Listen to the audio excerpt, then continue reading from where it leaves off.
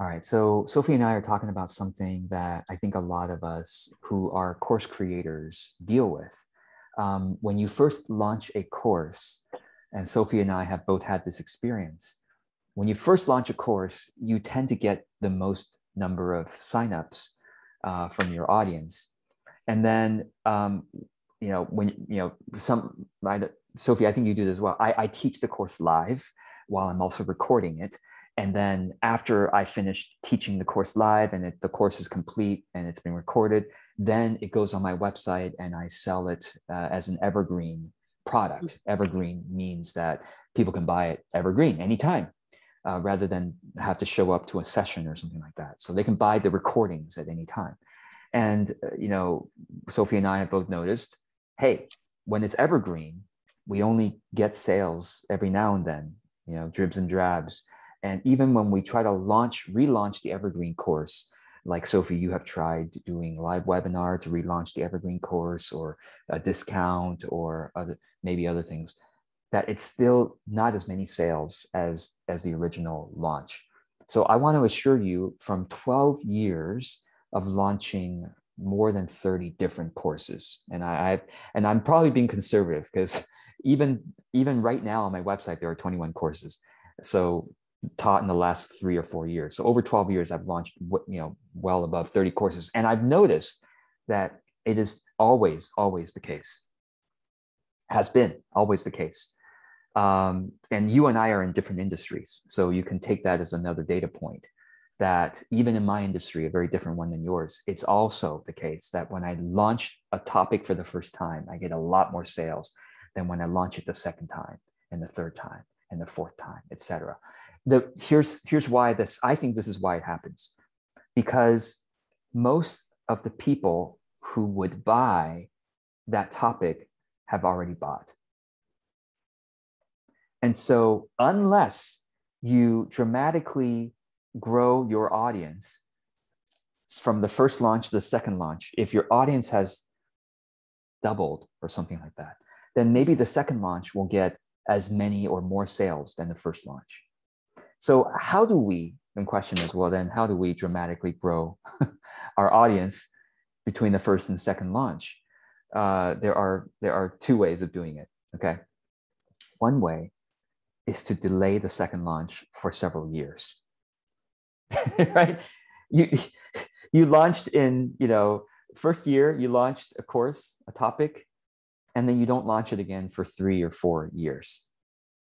And by the 3 or 4 years, by the time it rolls around, when you launch that topic again, your audience will have grown. If you are doing, the kind of marketing that we talk about, your audience will have grown. But secondly, your audience, even those who bought in the past or who saw it 3 or 4 years ago, it feels fresh to them again. So now they're more likely to buy it. If they didn't buy it the first time, they might buy it now, or some of them might even buy it again because they want to engage with you live again in that topic. So that's the first strategy, which is what I've been doing now, especially starting from now going into the future. I now have a 4-year cycle because now I basically have 21 topics. And I now have a cycle where I teach 6 courses a year. This is actually starting next year. We're recording this at the end of 1 year, and we're going. So starting next year and onward, I have a 6-course cycle each year, 6 launches each year. So I have 21 topics. It's approximately every 4 years I reteach something. Plus each year I get to experiment with 1 or 2 other new topics just to see if it might work. So that's one. Like I said, there's 2 strategies here for you, Sophie. Actually 3. I want to give you 3. One is you need to wait longer before you launch that topic again. And you just need to launch other topics in between, new topics, until, just like me, you'll eventually get to 20 topics or more. Okay. Then you get like, I very comfortably have a every 4-year cycle. Right. And in fact, right now, I want to show you something. Right now, I am launching a course that the last time I taught it was 3. Well, actually, no, this course, there's an exception. I actually taught it last year as an evergreen relaunch, which we'll talk about. But I said in my post that I'm not going to teach it again for another 4 years. And I'm serious about that. I really do mean that. I'm sorry. I'm going to share my screen in just a moment with you. I'm just finding the post to show you here. And so let me go ahead and share my screen. So the next time I'm doing this live, besides what's listed below, is 4 years from now. You know, if you really want to engage with me live in this process, consider joining us for this round. And by the way, some people use that as a marketing tactic, because they'll say that, but then they'll decide, oh, I'm just going to teach it again next year. I really mean that, because I have a schedule. I have so many topics I want to reteach. I can't, how do I fit it in if I'm only doing 6 launches a year? So for me, it's a natural constraint that, well, I can't teach this again for 4 more years because I have so many others. Okay, so that's one strategy, right? You got to wait longer. The second strategy is that you need to relaunch courses with enough JV partners, joint venture partners, because like I said, there's only 2 reasons. There's only 2 ways a relaunch can have as many sales. One way is you wait a long time, and the second, and keep doing your marketing and grow your audience. The second way is to borrow other people's audiences. That's it, right? Because your audience has already seen it. And unless you wait 4 years, they're not going to sign up again, or very few of them will, because they've already seen it. They've already made that decision that this topic is not for me. They've already told you. You see what I mean? Let's say you got 70 sales. Well, you have 1,000 people in your audience. What happened to the other 930 people who didn't say yes to the course? You 70 bought, 930 people didn't buy. Some of them didn't see it, or some of them didn't see it enough times. But a lot of those did see it and made the decision, no, this is not right for me, or not right for me at this time. Maybe 4 years later, it will be right for them. Okay, so that's a second strategy, is to borrow audiences by having a lot of JV partners. JV stands for joint venture. All it means is that you have friends and you have colleagues who have a right enough audience that you are going to announce the course to their audience. Of course, why would they let you do that? Well, because they are a friend or a colleague, and maybe you are trading promotions. Like, hey, you promote my course, I promote your course. That's a very common trade. Or they say, I don't want to just sell something to my audience. I'll interview you though, Sophie. I'll interview you about this topic, and then you can mention the course at the end. So that's a lighter kind of collaboration. So, but usually a relaunch where you're done launching to your audience. Now you want to relaunch and get the same number of sales or higher. You need 3 or 4 JV partners who have, similar audience sizes, 3 or 4 with a similar audience size as you, to match the same number of sales with one audience, with your audience. Does that make sense? So you need at least 3 or 4 similar sized audiences to match the same number of sales as your audience. So that's a second strategy. Okay. And Sophie, you can jump in anytime if you want to ask anything about this. It's very interesting, because I hadn't thought. I've done since I published a book last year in the summer. I got tons of people getting me to do live on Instagram with them about the book, and I've never thought of using the same thing. I really like the idea of doing it in a soft approach, to say, hey, just like I've loved since I worked with you, that I did my first webinar. I got 300 people signed up for the webinar, and I think about 40% of people turned up. It was free, and at the end of the webinar, I for the first time in my life talked about the fact that I was running this course without it feeling yucky, because I felt very much like I told people ahead of time, I'm going to tell you about my course, right? Good. And so I had maybe I don't know, transparent. 7 or 8 sign up to the course after that webinar. But the thing is, it was an experience I really enjoyed. I felt I had to learn to do a large webinar on Zoom, which I'd never done. I had a bit of a flappy panic, because all of that happened in the course of 72 hours, the 300 signups. And I was like, I announced it on Thursday, and then by Friday or Saturday, I had 300 people signed up. Yeah. So it was all a very interesting experience. And yes, the main thing was this approach of like using real humanity with people and saying, hey, I have got this, do you like it? But I said in the webinar, you have absolutely no obligation to buy this course. Right. Here, if you want to learn more, there's more free article on my website. If you want to learn more, there's this, and then there's also this course. Yes. And that's the first time in my life I did that without having this kind of clenching inside that I was thinking, oh, now I'm going through the yucky thing. I'm so I'm glad. really liking the idea of using that, connecting with people and saying, hey, because it doesn't feel like I'm doing it for the marketing. It would be a collaboration. That's right. So I really like the idea of that. And I'd not thought about using it in that way. Do you see what I mean? When people invited me to do lives about the book, I was just excited to talk about a topic. Same thing with now that, especially now that you have taught that webinar, you've had that experience now, you could, maybe there are some friends and colleagues who would be willing to have you teach the same webinar to their audience. Yeah. I mean, on the back of the first webinar, I got invited to give a presentation to a very large group of midwives, which was completely outside of the audience I normally interact on a day-to-day basis. Right. So sometimes I think it's kind of hard to grasp how much impact, how much impact one, because you might just not realize that there's lots of people who now suddenly know who you are. Yes. Because you got introduced to them by somebody they trust. That's right.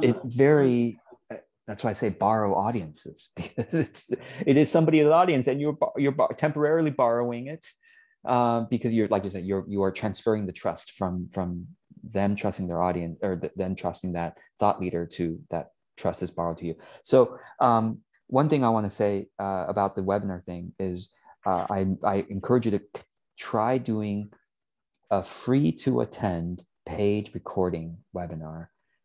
You saw me recently do this, with my audience. I think, Sophie, you said earlier when you did the free webinar, people saw that they could get the recording later, even if they didn't show up. Is that right? Yeah. Yeah. So that's a typical free webinar is, hey, here's a free webinar and please sign up for it. And even if you can't show up, even if you don't pay, whatever, you still get the recording and whatever notes or whatever, if there's anything like that. For me, I've done that many times in the past. Of course I have, in the beginning of my business, I did that a lot because that's what I thought I was supposed to. And then I got like, how come free webinar typical attendance rate is 15 to 35%, typical attendance rate in my industry. Anyway, I've talked to a lot of people. Sophie, you said you got 40% attendance, which is really high, okay, for a free webinar that people can just get the recording. This is why I said, how do I get people to sign up with more thoughtfulness and actually show up rather than just collect recordings, as many people, myself have included, done. That you never watch. That we never watch. Yeah, because there's like, you think I'll do that tomorrow, and then life gets busy and of you never end up course watching. There's always something interesting tomorrow. I've signed up to so many things like that. There's always that looks so exciting. I'm going to sign up to that. And because there's no pressure of anything. That's right. People often, in fact, ask me, when does the recording expire? I'm like, I didn't even think about expiring the recording. I mean, it's on YouTube. Why would it expire? Take it down? Like, why do I? It's even more administrative work for me to think about when I'm going to expire a recording. So I don't even. Anyway, the strategy I was saying, free to attend, paid recording. So hey, you can sign up and attend for free.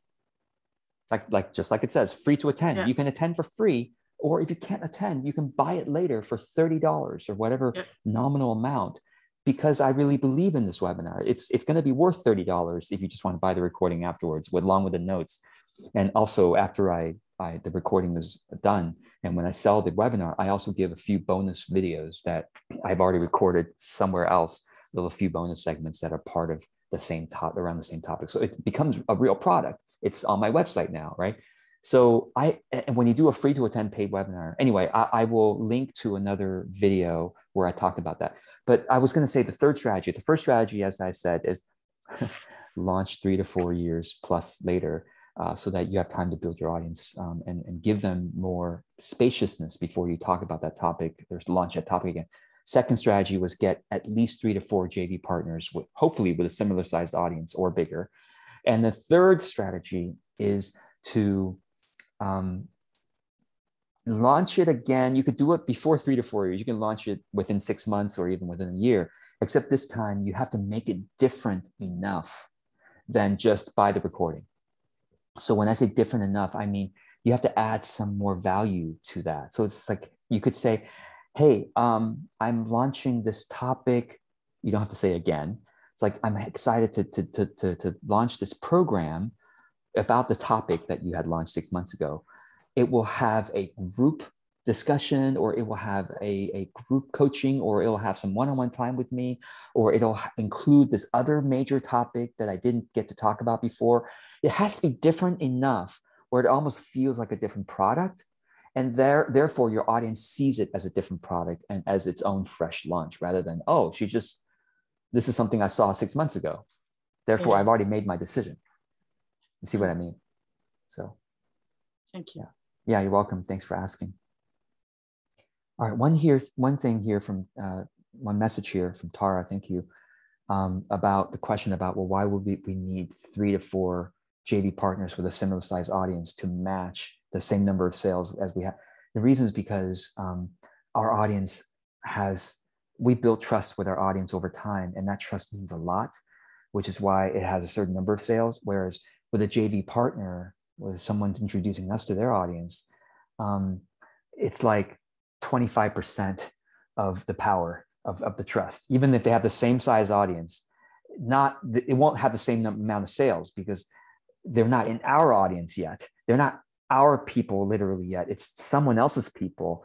And maybe a quarter of them, if we're lucky, will say, well, I don't know who you are, but I trust you enough that so-and-so is recommend, I'm going to buy your thing.